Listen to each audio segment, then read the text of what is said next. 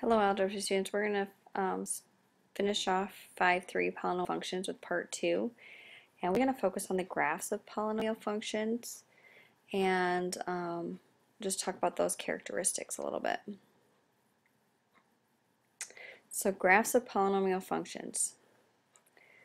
One thing we need to know is the maximum number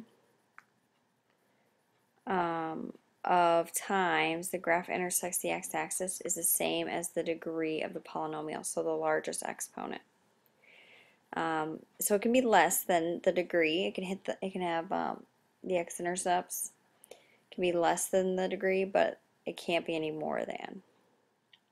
So here's a little visual for you. So constant function, it never hits the x-axis, and there's no degree. Linear, the degree is 1, like y equals mx plus b. Quadratic, y equals x squared. It's going to hit it twice.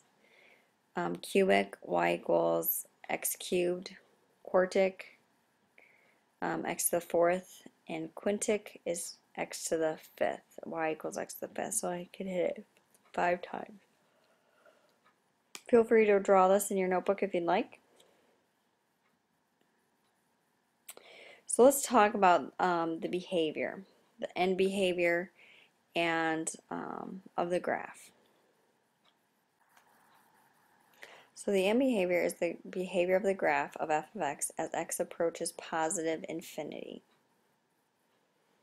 Okay, so as x is getting bigger, or negative infinity, so when x is getting very, very small.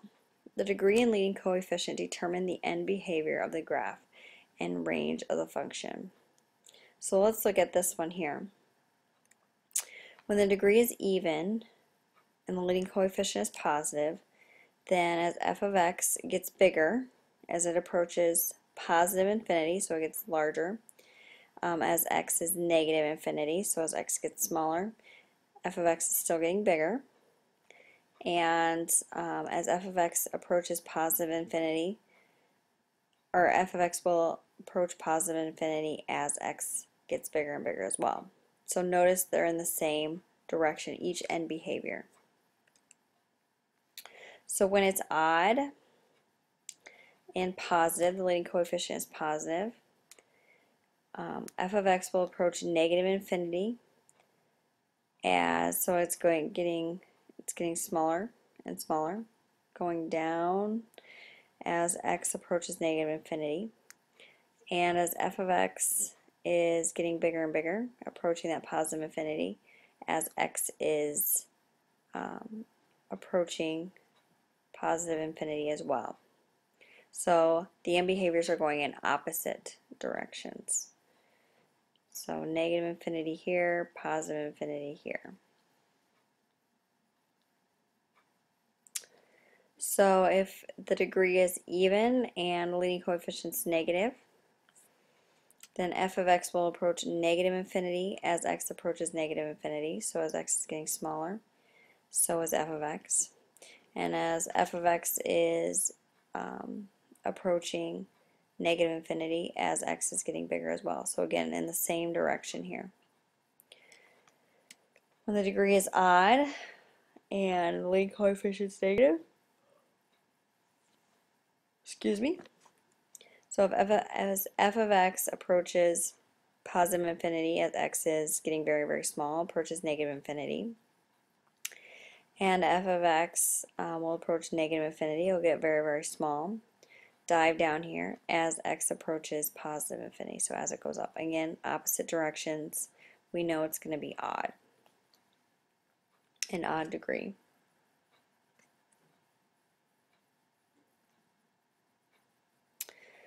The number of real zeros of a polynomial function can be determined by examining its graph. So real zeros are x-intercepts, which we've already talked about in the last chapter. So odd degree functions will always have an odd number of real zeros. Even degree functions will always have an even number of real zeros, or no real zeros at all. So here are some pictures for that. So here's no zeros, won't hit it at all. Here's 4 zeros. Notice it's in the same direction. A odd degree. Here we have 3 zeros. Again, the end behavior is in opposite directions. And here's just 1 0.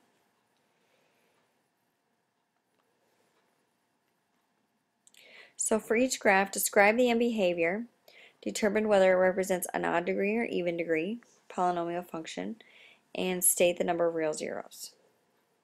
So as we're looking at A,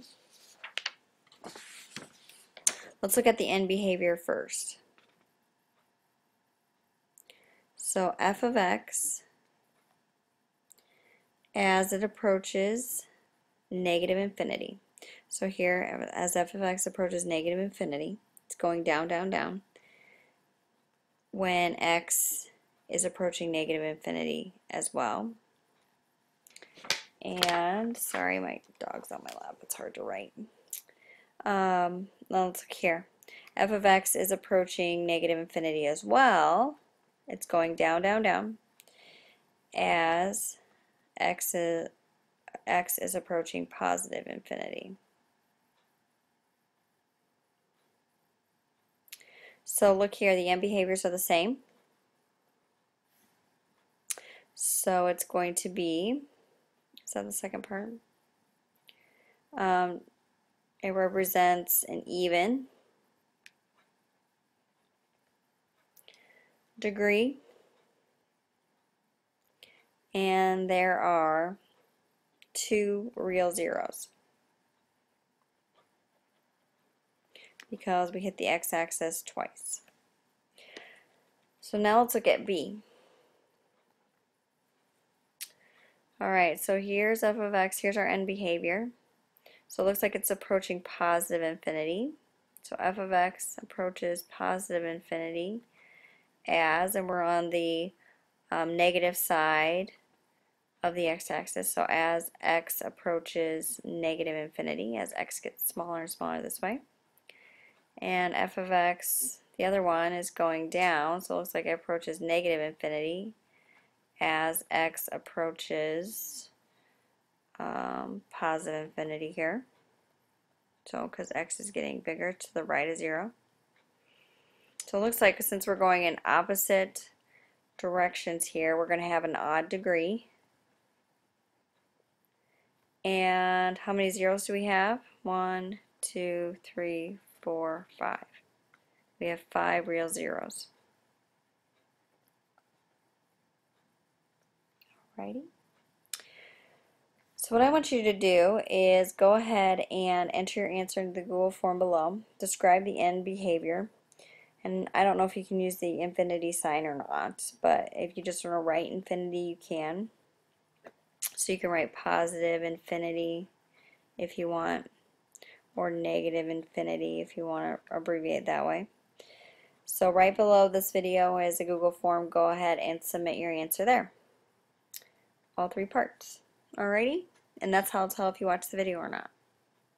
So let me know if you have any questions, and we'll see you later.